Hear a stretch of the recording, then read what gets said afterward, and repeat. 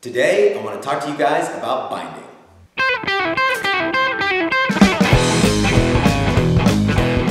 Hey everybody, this is Matt. We're at Texas Dawgs Guitars. Thanks for watching.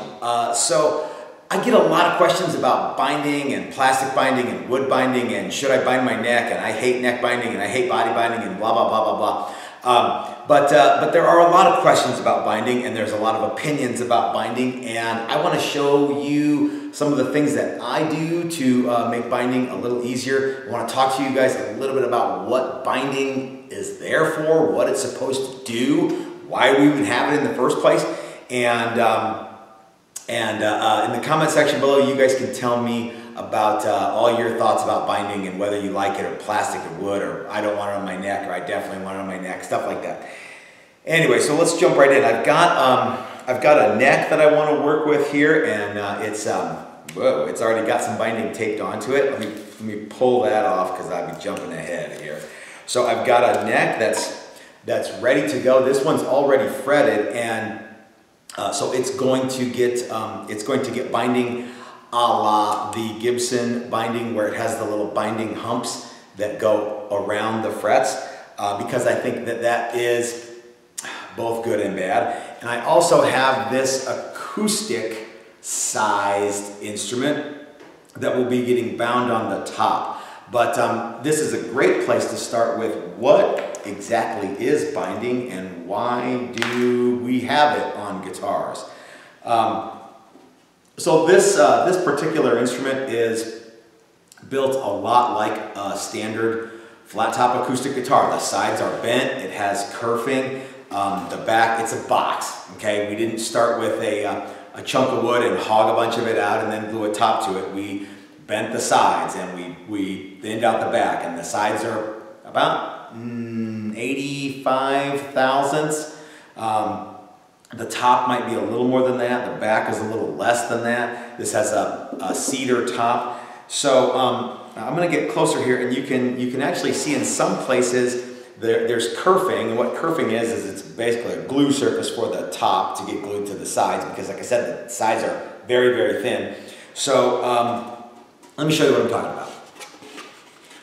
So you can see right along here the kerfed edge. Can you see it in there? That's the kerfing in there. And so what the binding is going to do is going to mask what that looks like. Now on the back, I haven't done anything yet, but you can see where the back is glued to the sides. And generally speaking, you would bind that as well, or you would use a bursting technique to cover that seam and hide that seam with paint. So anyway, in this instance, what the binding would do would be, like I was saying, kind of conceal that kerfed lining on the inside and give you a nice transition from the top to the side. Now, you don't have to do that. In fact, lots of acoustic guitars are made with no binding, but I guess some people think that binding kind of classes that up a little bit. Now, you could use wood binding. In fact, if you're bending the sides, it's a good opportunity to go ahead and shove your wood binding into the bending unit, bend that too, and then that way you have binding for the sides ready to go. You don't have to worry about the binding cracking or breaking. But we're going to use plastic binding because I don't know why. I just think it's kind of cool. This is a little bit of a prototype instrument, and oh, I remember why. Because I wanted to have the Gibson style raised nubbies on the side of this one, and I want to show you guys some of that stuff too. All right, let's get a closer look here. So let's start with our body. Let me put my danger glasses on here so I can see. We're going to start with the body. This top is cedar and is super fragile and super thin. So one of the things that I do when I route this edge, and I don't have any footage of this, guys, you're just going to have to take my word for it. I did it in lots and lots and lots of shallow passes, so I wasn't trying to make this rabbit for the binding all in one pass.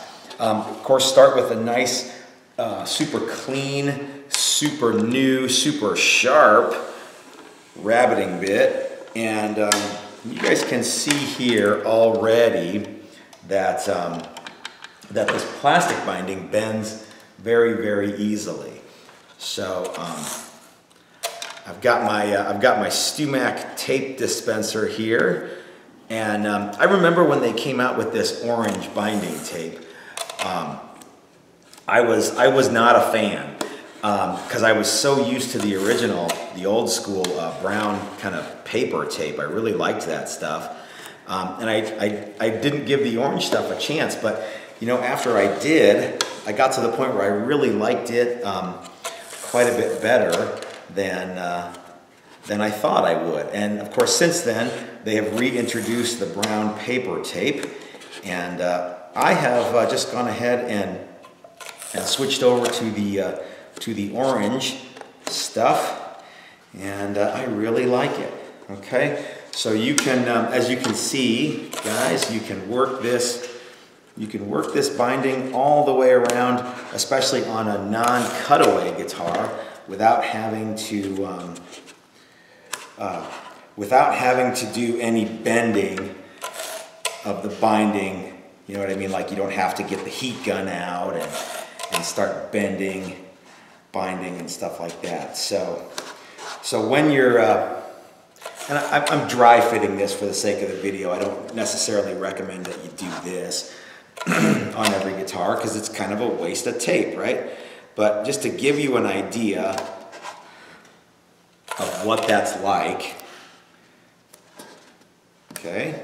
So that is the way that you put the binding on. Now you have to adhere the binding. It doesn't just stick.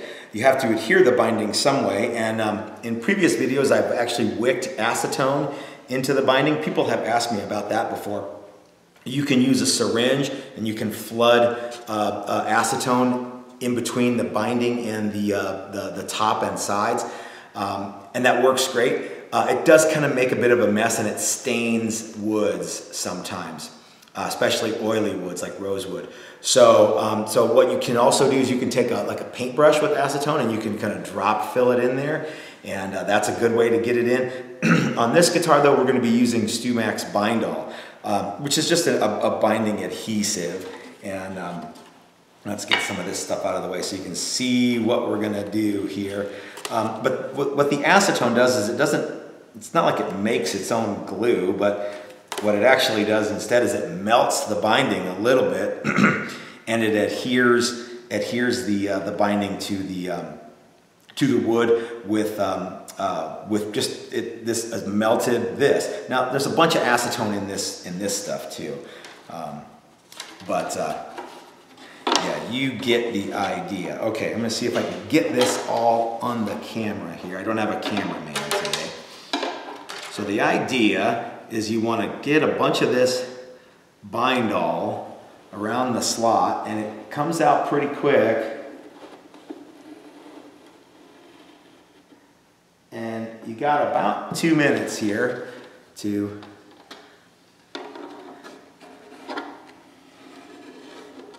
go around and press this stuff down. Okay, now's where the handy tape dispenser really comes in handy, because you don't have to have a third set of hands to pull this off. Okay, so we're just running around where the where the Bindall stuff was and taping it down. Son of a my tape dispenser got all goofed up.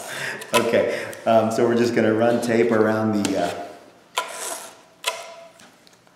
the binding edge where we ran the adhesive, and this stuff sets up in about 12 hours. If it's hot out, I'm sure you can kind of push that, but for the sake of this video, we're just gonna let it sit overnight. And you guys will just have to believe me. Okay, so you get this stuff all the way around, and the binding will be super well adhered, because this Bindall stuff is it's good glue. Now a lot of people say that's the same thing as Duco cement. It's not. It's not unlike Duco cement, but I have tested it, and it is definitely not the same thing. Okay. So I'm not saying you can't use Duco cement, but I am telling you, this is not the same thing, okay? All right. Okay, I changed my camera angle a little bit here so you guys could kind of see what I'm doing. I'm just kind of mashing this stuff in there. Okay.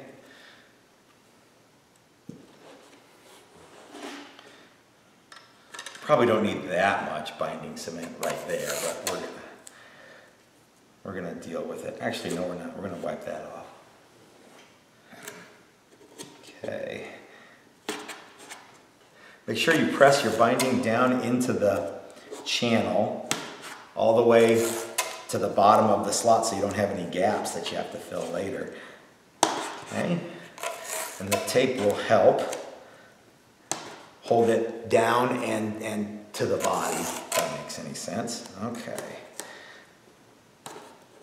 All right, so that looks pretty good. Let's go and kind of inspect for gaps.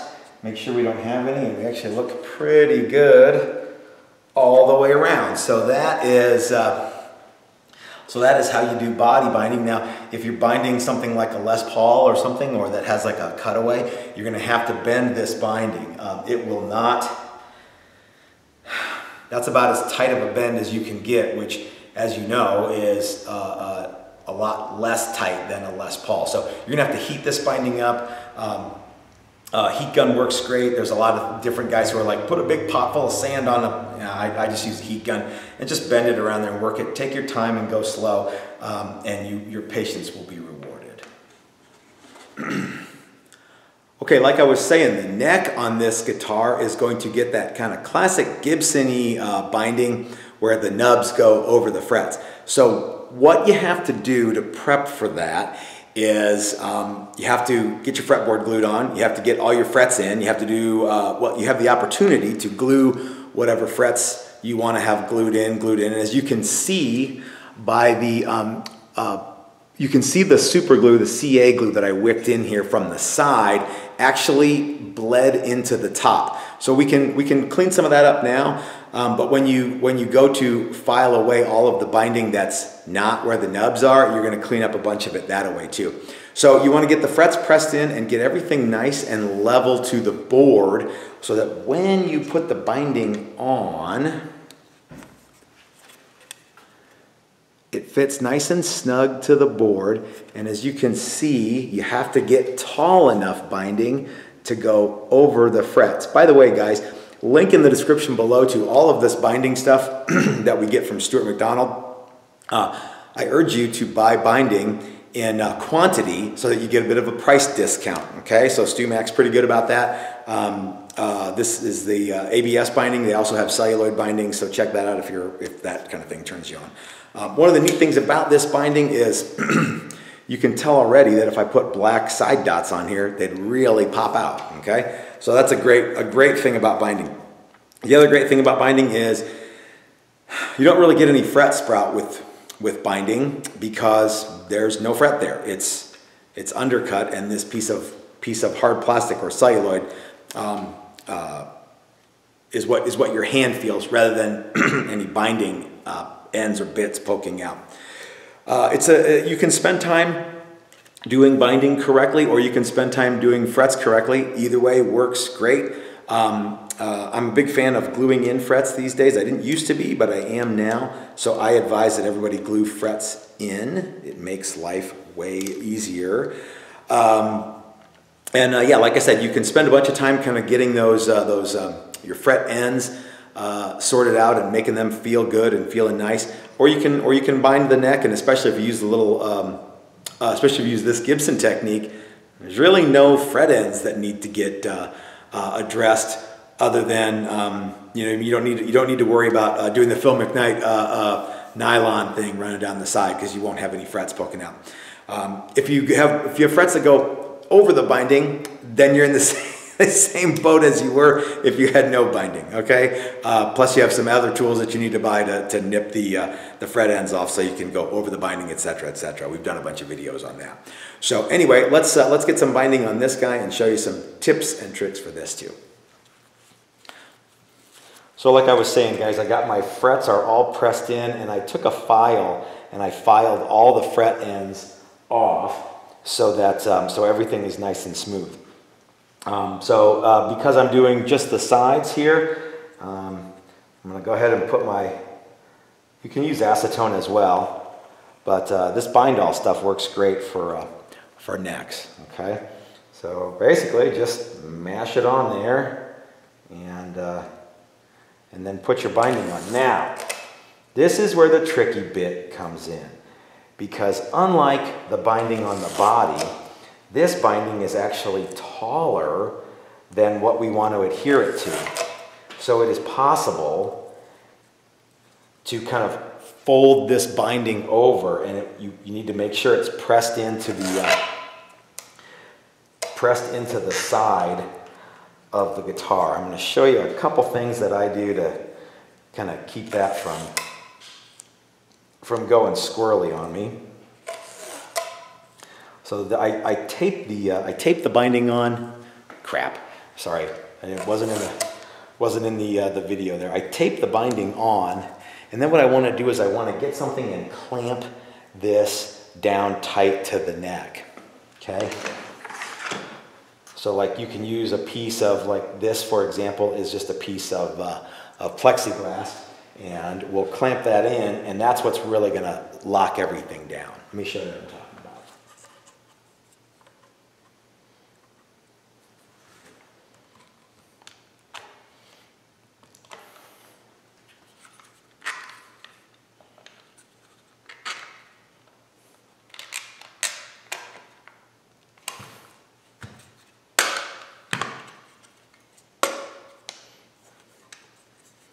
If I start in the middle, I might have a chance of pulling this off. Okay.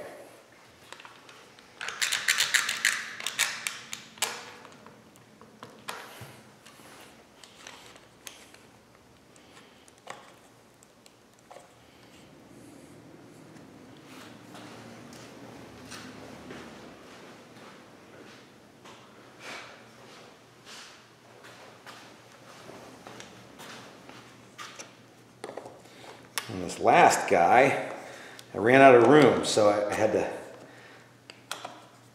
to...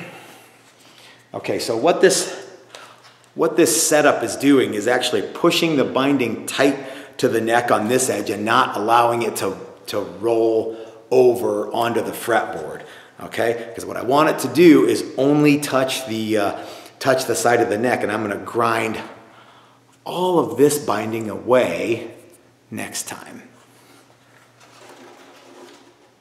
Okay gang, so that was a fairly quick down and dirty video on a handful of tips and tricks for installing binding. In this case, we only used ABS plastic binding, which is totally cool. You can use wood binding, you can use different color ABS binding, you can use celluloid binding, you can bind the body, you can bind the neck, you can bind one or the other, one not the other, both of them. You can do both sides. You can put a bunch of fabric on here and then put binding on it. I don't care, but binding is a cool thing. And a lot of people are scared of binding because they're like, oh, binding, that's like, it makes things harder. It does make things harder, but it also makes things pretty classy too. So, so don't be afraid of binding. Give it a try, whether you use wood or plastic or celluloid or whatever binding you want to use. It's a cool technique, and I think that if you are building guitars, you are going to eventually need to learn how to bind stuff, because eventually you're going to have that customer who goes, I want it bound. Happy meal for you. So anyway, so body binding is pretty straightforward. Neck binding is also pretty straightforward. This one is still covered in clamps, but you guys get the idea. I would urge you to, if you have never done that Gibson style of binding nubs, I would urge you to give that a try, see what you think, and again, it's a skill that you probably won't need to have, but be nice to have in your back pocket in case somebody ever says, you know what, I gotta have that. So this is Matt at Texas Tip. So guys, if you haven't hit that subscribe button yet, please do so. Give me a thumbs up. If you appreciate content like this, you might want to go over to my Patreon page and become a member. Even $1 a month goes a long way to helping me bring you guys neat content like this. You can also sign up on YouTube. You can hit the little join button. I urge you to go over to the StewMac page and follow my link. It doesn't cost you any more to use that, and I get a little taste, and StewMac helps me out with a bunch of products and helps me do projects like this too. So until next time, this is Matt at Texas Toast reminding you that if you're so smart, start your own YouTube channel. That's what I did. We'll see you guys next time, and maybe we'll even grind these binding nubs down and give you an idea of how to do that, because I just said you should. All right, gang, take it easy. Have a great week.